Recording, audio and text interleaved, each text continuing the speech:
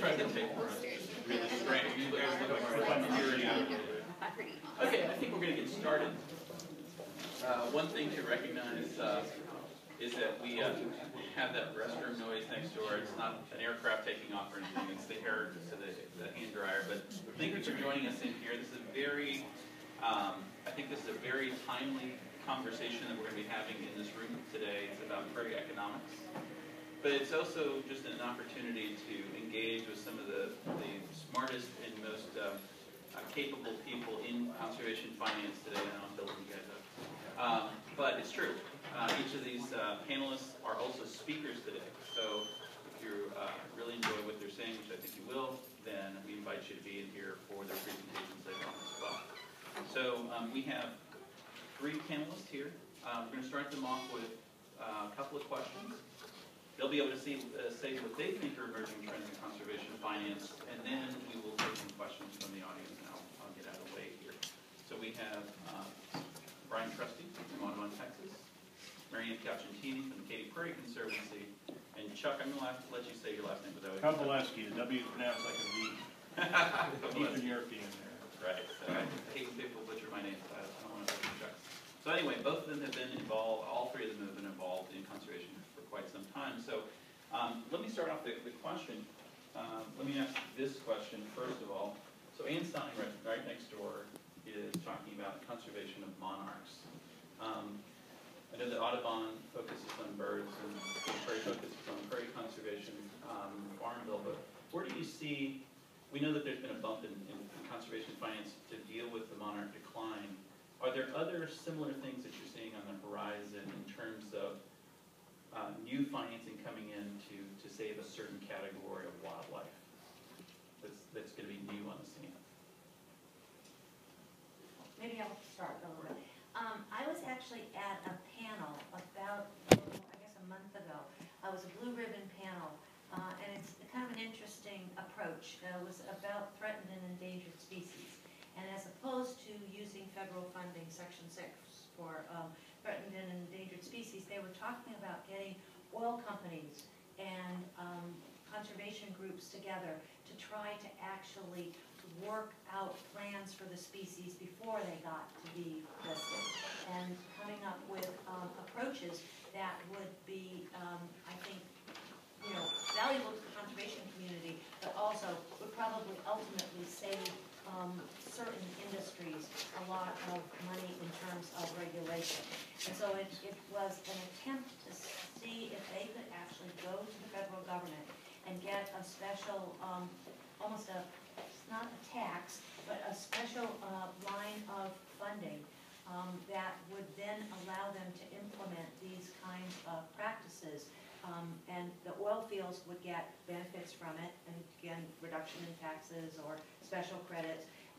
The nonprofit groups would actually get an opportunity to implement some of those practices that they've been wanting to implement and needed funding.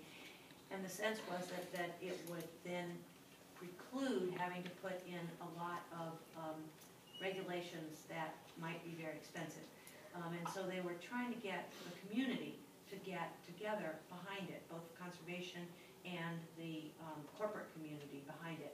And I don't know that they've yet been successful because Congress isn't doing much, but there's an attempt to do that. And it's sort of an interesting private sector approach, kind of not looking for government in one sense to fix it, but in another sense using federal funding for it. That's one thing I'm seeing. Well, in the Farm Bill world, there's a tremendous amount of money available for a lot of different ecological restoration projects. And I hope you all come to my presentation this afternoon. But it's really interesting. We have been doing, the regulatory issues have been a driving factor for quite a while. In 2002, when that Farm Bills get passed every 5 to 6 to 7 years, in the 2002 Farm Bill, for the first time, wildlife became a co-equal resource concern with soil and water, air quality.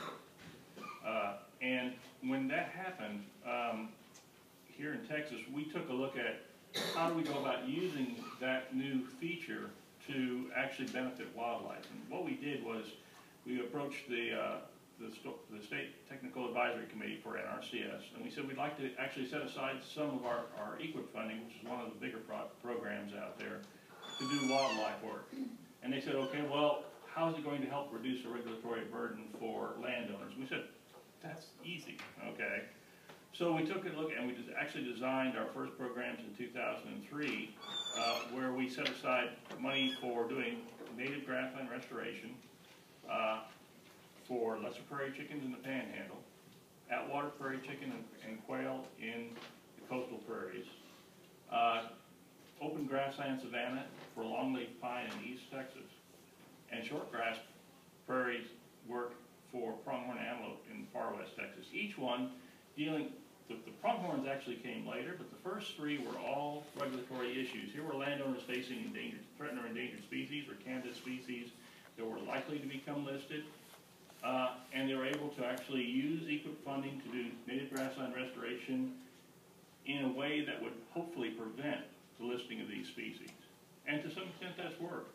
Okay, lesser prairie chickens were listed. They pulled back right now because of the amount of work that are going on with private landowners, thanks to two different Farm Bill programs. Yes, ma'am? What's the equal funding? You're saying, I can't understand. EQIP. I'm sorry, you're going to find out the government loves to use acronyms. You're going to get an alphabet soup of different types of things, okay? All right, I'll tell you what, this will help out. What I've done. No, but it's good. If you're not dealing with those programs, you don't know what the acronyms are. You know, you're absolutely right, and it's usually what happens when I get through with a program is people have this really confused look on their face. Because I've just thrown out a dozen or two different, oops, sorry, don't worry about that one. A dozen or two different acronyms for them, okay? The handout I was going to do this afternoon, I've got enough set for this morning and this afternoon, I think, okay? And so, what are we talking about as far as funding is concerned? About $350 million a year in Texas. Okay, so it's a fairly big dog in the room. And a lot of farms and ranchers actually use the environmental quality incentive program. And so a lot of farms and ranchers use that money to actually implement better practices, help them do their job. Water, soil, etc. And you have a conservation stewardship program that does the same thing. That if you put in these certain kinds of practices, that you benefit from that, and it helps your watershed, helps the wildlife that live on the property. Yeah, I thought I would. I don't know, Chuck, if you had other things to say on that. Well, I got tons of things, but we'll cycle it around. To kind of compliment both what Chuck and Mary Ann said, some of the things that we've seen in Audubon, not just here in Texas, but nationally, it's, of course, EQIP funding is incredibly helpful. And then Partners for Wildlife funding from U.S. Fish and Wildlife Service is also very helpful. It can be helpful for even local restoration projects or transitioning into other types of livestock or landscape management practices on a ranch or property or a farm. I wanted to hit on something that Mary Ann was talking about, and that is this growing trend of private sector cooperative conservation efforts, which really is bringing a lot of other players to the table who might have found themselves historically really aggressively fighting conservation, and that's industry. And one of the most recent successes that I think is really outstanding in that field is in a different part of the rangeland landscape, and that's the sagebrush ecosystem up far northwest of here. And so essentially in late September, Secretary Jules announced that they were backing off of a listing decision for greater sage-grouse. And that was essentially because of the success that had been shown so far in cooperative conservation efforts between industry, between states, between NGOs, and I say cooperative. It's not always cooperative, but it's intended to be cooperative. And we have the same kind of potential partnership economy playing out around the rangeland plan for the chicken. And I think really the opportunity is, the monkey is on our back to put the proof in the pudding on whether or not that can really work. Industry does have a lot to gain from it. And a great example, you brought up oil and gas industry, and certainly since we're here in Houston, it's relevant. in sagebrush and in the prairie potholes region of the Dakotas, which is also another area of great focus for Fish and Wildlife and a number of other NGOs. They started working with the oil and gas industry to change their drilling practices, where they were having basically one fracking well per pad site, and there was thousands of pad sites that were being put in. This was a huge issue around habitat fragmentation. Industry came to the table, and NGOs came to the table and got directional drilling approved at the state, so now up to 20 wells could be in a single pad site. So industry really benefited from an increased efficiency. We benefited because of lessened fragmentation. I was going to make one other comment, and that is in 2009, Secretary Salazar passed an executive order creating something called Landscape Conservation Cooperatives, LCCs, and they are like a sibling to those of you who have been in bird conservation for a while. They're a sibling to joint ventures, which have been in existence for the last 25 years and very successful. And what it's about is, the intent of LCCs is to borrow from the success of JVs, and that is, conservation is often done in a very fragmented way. That we're focused over here, and this group is focused over here, and we really are talking about a gigantic landscape. And how can we do more holistic conservation? And the LCCs bring partnerships together, and there's funding in the LCCs. This part of the world is part of the Gulf Coast Prairie LCC, and the funding can go towards not just science and research, but it can also go towards on-the-ground conservation or restoration projects. That funding right now is under threat, potentially being cut by 50% by Congress in the next appropriations bill. And that's something that locally we all can do is supporting with our lawmakers the importance of that funding not disappearing. Because again, it fuels this cooperative approach to landscape scale conservation.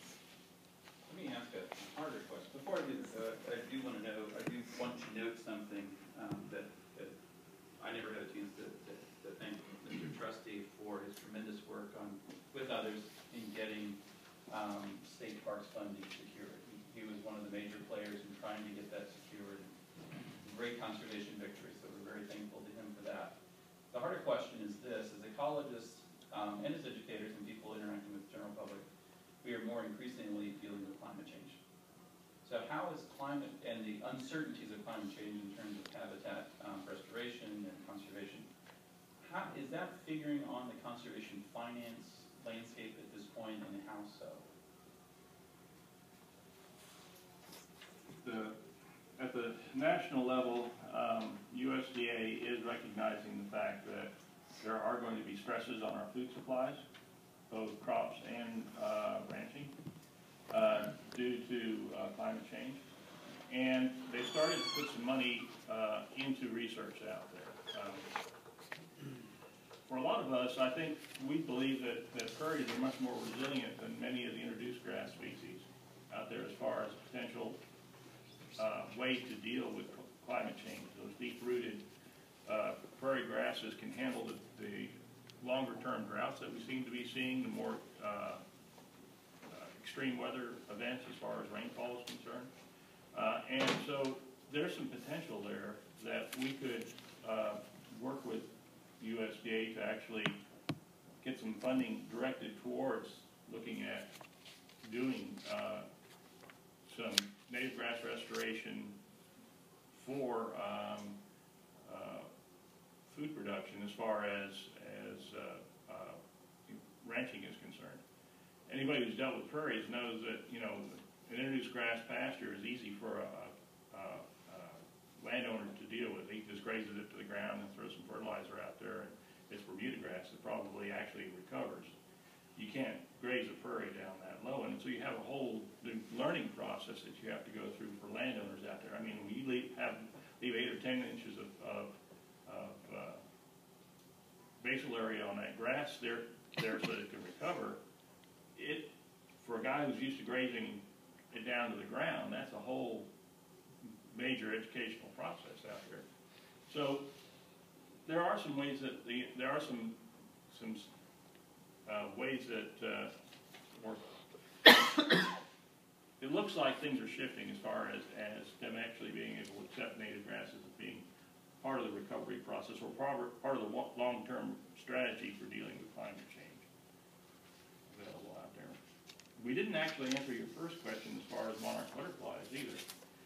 Yesterday, NRCS announced that they're going to be putting $4 million towards a new monarch initiative, which is going to be directed at 10 states, generally in the southern and central Great Plains.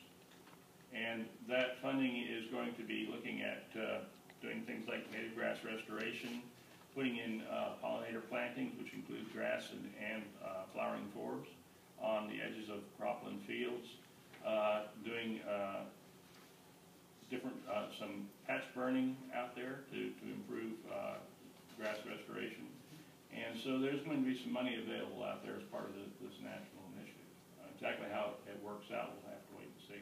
Chuck, does the money go directly to the state? Is that the same initiative that Texas Parks and Wildlife announced, or is that different money? Well, this one, I think it's probably part of what we were looking at as far as the state money is concerned, whether or not it goes directly to the state or not. It's what NRCS tends to do, and I wish Anne was here, because Ann Stein works in the NRCS's regional office where where the monarch initiative is actually being run from as far as this area is concerned of the country. But knowing NRCS, having worked with them for 15 years, 16 years now, my guess would be that they'll actually portion out that $4 million into pots of money going to individual states. And then the states themselves will use it to work inside of a major framework as far as spending it locally is concerned. So that would be my best guess at this moment. On the climate, climate is, I think, really finally emerging as something that people are recognizing the conservation impacts that are occurring on the landscape. And interesting, we mentioned just earlier the executive order signed by Secretary Salazar in 2009 creating the LCC network. Well, there was another half to that executive order, in that he also created regional climate science centers that are operated underneath the USGS. And we are in the territory of the South Central Climate Science Center, which is located in Norman, Oklahoma. What a lot of people don't realize is that they actually distribute $1 million a year in funding out to various projects. Now, a lot of times they are projects that are under the priority and the strategies of that particular climate science center, but that is a living thing, and it's something that we can influence as organizations, as individuals and stakeholders in prairie and grassland conservation. Because as a sibling to the LCCs are funding a lot of, like Chuck said, I think what's really leading right now is a tremendous amount of effort going into research around the impacts of climate on prairie and grassland habitats and landscapes, and therefore the subsequent impacts on the various levels of wildlife. Following that research, I think history will tell us, will come hopefully a wave of funding around mitigation efforts and restoration efforts. And so what we really want to do is at this time make a strong case around producing great solid science that the mitigation and restoration funding to potentially follow, it actually does follow. And I think that's something that's very important. I'm sorry. Oh, I was just going to add something from the private side. Russ is probably a better person to talk about this, but there is a group called the Shell Game Changers Initiative that is actually looking at the makeup of soil and how to improve it, also to capture, sequester carbon. And again, it's a research project, but it's a research project that's actually going to be on the ground at different farms and ranches to look at the impact of versus, degraded areas and high quality areas, how you can get them back using a sustainable grazing practice. Again, it's trying to change people's attitudes as well as their practices, but using an incentive to do it, not, again, a regulation. And, I should point out that, I'm from New England originally, so I'm used to regulations, and I don't mind them. But obviously down here, I think it's a lot easier if you can convince people, hey, if you do this, you're going to get more money, you're going to make more money. We were talking about it, and I'll talk about it in my talk later, is that if you are able to use these sustainable grazing practices, that you can actually put more cattle on every 10 acres than you could otherwise, which again makes you more money. So, but it also helps save your land, provides more diversity in terms of your plant species, as well as improving the soil itself. So I think these are the kinds of things that people are starting to actually, whether they believe in climate change or not, or will admit to it, are suddenly realizing we've got to do something.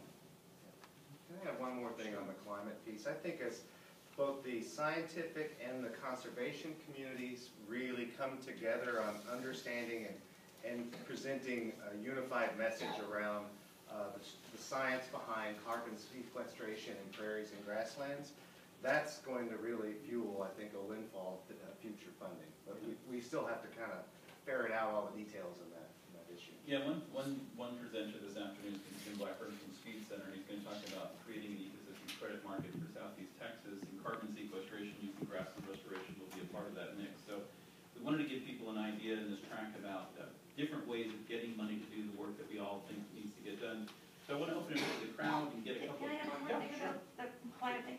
There's also, you know, not in this part of the country, but in Chicago and in California, there are carbon markets, and they are selling those credits. Now, a lot of times There they're... are here in the Oh, we have it in, country. oh, we do? Texas Forest Service is actually Okay.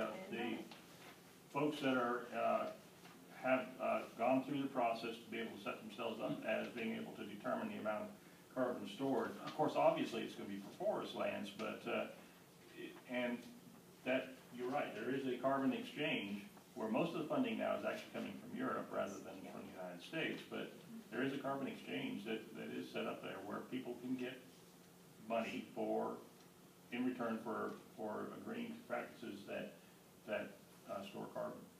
But mostly trees at this point, whereas we believe, and I think the Conservation Fund was looking at this at one point, that if we could get the research that Brian's talking about, how grasses can actually hold more carbon, it would be a much better system to use, then we could start having that carbon exchange as well.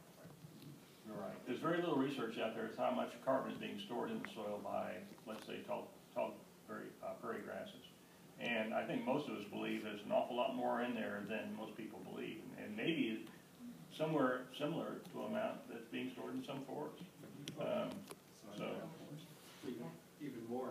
And maybe I'll use that as a window just to throw in a comment that on the carbon market, there is a voluntary protocol for soil carbon that exists under VCS now, voluntary carbon standards for those that are interested. And no transactions have taken place yet, but it's just been approved.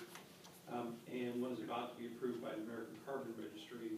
It basically takes that and puts some more detail on it. There's no regulatory markets yet that have approved the soil carbon protocol, but they may be coming soon. So, you know, I fully support what you said there in terms of we need more research to help, you know, form the basis for those markets to become real. Because the answer from the research that we do have suggests that your suspicion is right, that soil carbon in prairies can hold way more than forests can. Yeah, I've often expected, you know, thought that's probably true, but the trouble is there's very little in the way of research out there to actually show that. There's a few papers, but not enough to really constitute a body of evidence yet that leads to action. And then, of course, we'll need to have a certifying agency out there as well.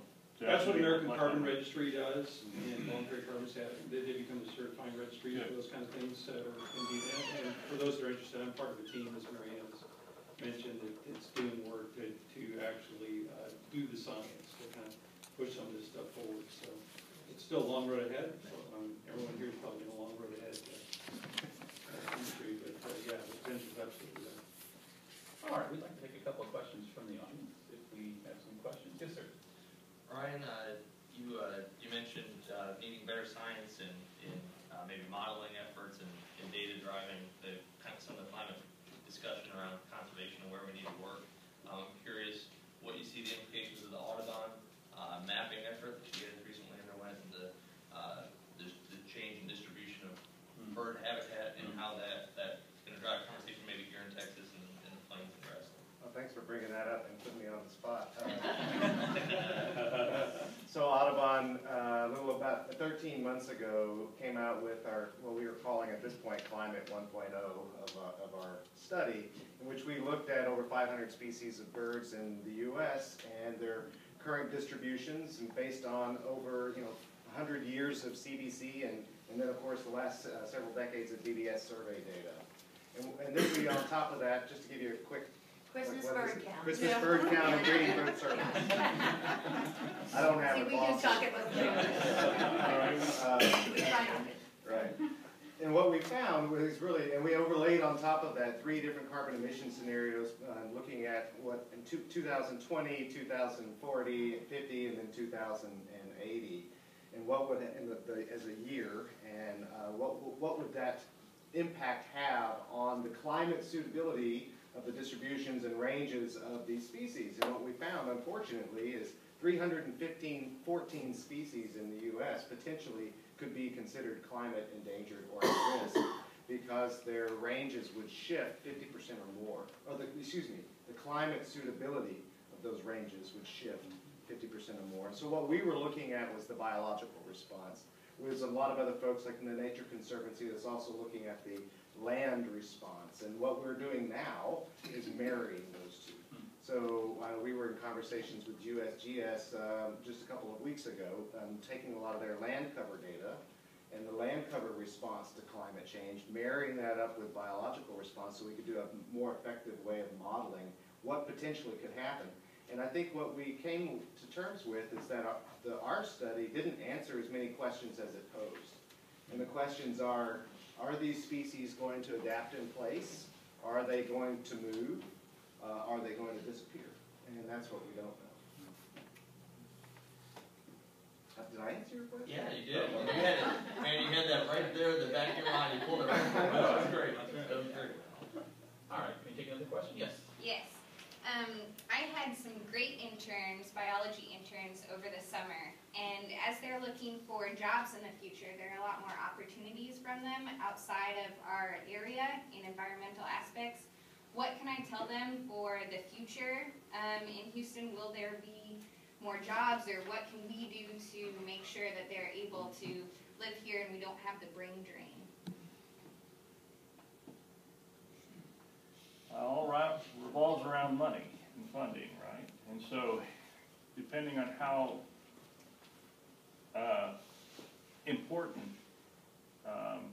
we make prairies, or how important society sees getting the information we need to deal with or adapt to climate change,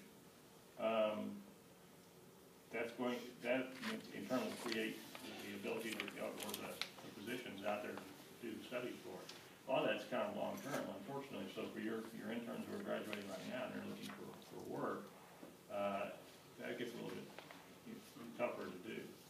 Well, in the Houston area though, and this, there'll be a segue, I promise. You know, when Bill White was mayor, he began to recognize that we were losing a lot of young people, that they were going to what they thought were prettier, cooler places. They were going to Denver, they were going to Portland, Oregon, all these other places.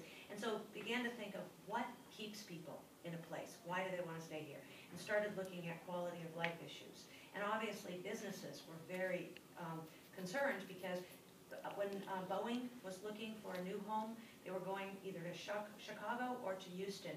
And one of the reasons that they went to Chicago partially was the CEO's wife, but another part was that she was very concerned about the recreational opportunities that they had for their people, their open space, their quality of life issues. So I think businesses, corporations, the private sector is beginning to recognize that they have to start doing things better. So if your young interns are not just interested in sort of a purer track of either going in government or going in an NGO, working there, there's a way to infiltrate the private sector and to go in and to become the kind of people that are making changes within and using that to say, we want to stay in this community, we want to help you be better. And I know that the corporations are looking for it too. I mean, if Shell has this, you know, game changers thing, Exxon's got to be doing something to match up to it. And I'm just talking about that, but you know, HP, all those places want to keep people, and so they're starting to be a little bit more flexible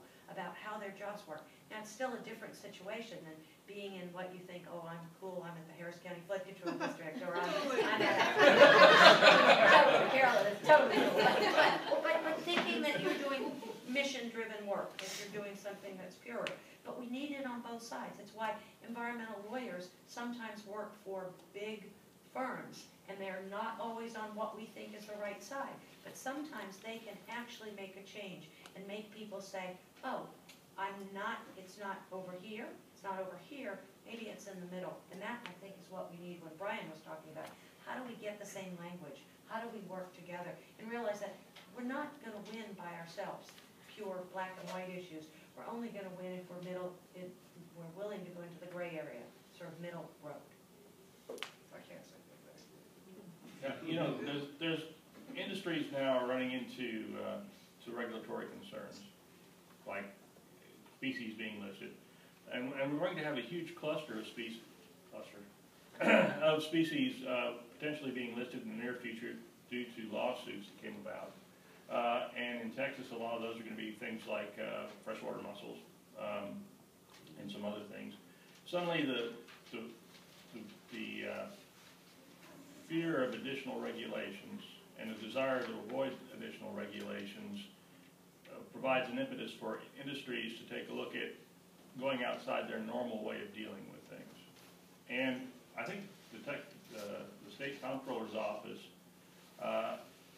realized that and created their own task force along those lines, where we're now taking a look at putting together initiatives that have NGOs, have private industry, and have environmentalists working together to come up with solutions to avoid increasing regulations on industry by modifying what they do, by avoiding the critical habitats that are out there, recognizing, identifying, and avoiding the critical habitats out there. The ones that are going out, doing the research that's needed on the species that are potentially going to be listed and cause regulatory concerns, so that we know more about them and what we need to do to avoid or increase, avoid their populations declining and even possibly turning around and increasing those populations. So we're starting to see that. We saw that with sand dune, sagebrush lizards. We're seeing this with lesser prairie chickens, range-wide plan where industries are getting together and actually agreeing to put money up front to do mitigation work out there on private lands to improve the habitat and create habitat out there for the habitat that's going to be lost as they do their activities. So that's a potential source of jobs for some of your interns in the future. Basically, this proactive work that's starting to take place out there because of these groups getting together with industry and NGOs and environmental agencies and things working together to try and allow the necessary resource collection to take place without impacting declining species, or trying to reduce or mitigate the impact on declining species. Can I add one other thing on that quickly? It's also the case that I think that there is a role that nonprofits themselves can play working together. We may not all be able to hire a specific research person, but I know that we get caught up a lot when we were talking about the absorptive qualities of prairie grasses. We couldn't afford to do that study. We worked with Harris County Flood Control. We talked for 5 or 6 years trying to get that thing funded. And while it's proven in the rest of the country that it is true, it's not proven in Texas. And if it's not proven in Texas, it's no good. So the point is that we could use a sort of collaborative initiative where we hire the kind of people who are going to do the studies that we need done that maybe industry doesn't want done yet or doesn't know it wants done.